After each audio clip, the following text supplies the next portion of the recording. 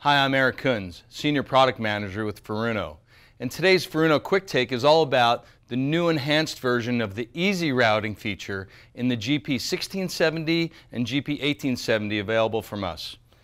With the enhanced software, the easy routing feature is very easy to use. As you can see, I'm starting out in the Pacific Northwest, and I'm going to zoom in to a place in Puget Sound right outside of Tacoma called Tacoma Harbor. From Tacoma Harbor, I'm just going to go ahead and press this roto key, and from here I can select Easy Routing. With Easy Routing, I can just select my starting point and then move the cursor up to the place I want to go, my destination, and I'm going to select a place right outside of Seattle, and then click the roto key again. And that sets my destination. Once I set my destination, I'm going to calculate. So I just press enter. It'll give me a quick warning screen, which I say continue by pressing the roto key. And now it'll start calculating my easy route. The calculation can take anywhere from a few seconds up to a couple minutes, depending on how complicated the route is. Now that the easy route is done, you can see that the GP1870 and 1670 will produce an easy routing report. You can see that the route has been calculated, the total length of the route, the number of legs in the route, and whether there's any unsafe, potentially unsafe, or safe legs in the route. You can see that I can press the enter key to save the route, or I can actually press the escape key to try again. In this case, before I do anything else, I'm going to zoom in on the route and just check each leg by doing a quick flyover with my cursor. I'm going to zoom up and just kind of stop and check and see how close and where the green versus the yellow legs are.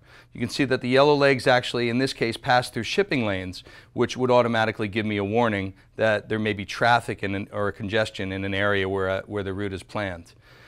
It also gives me a wide area to show how wide the width of the path that I've set in my easy routing parameters are.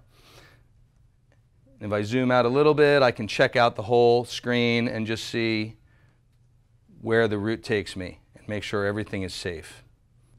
After the easy route has been calculated and I've done a quick flyover by scrolling and zooming, I can then just press the enter key to accept the route. The easy route will be automatically saved and the mode will be exited. And that's just how easy it is to create an easy route with the newly enhanced software in the Furuno GP1670 and 1870F.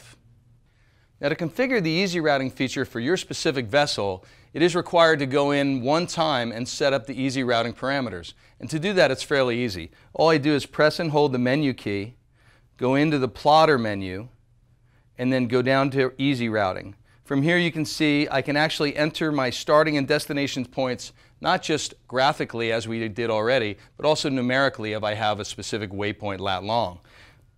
Then I can actually go in and set my safe depth, my safe height, a safety corridor, which is basically the width of the track that I want to configure. From here I can set the timeout parameter in case the easy routing calculation takes too long, and I can also set the safe margin and draft respect settings.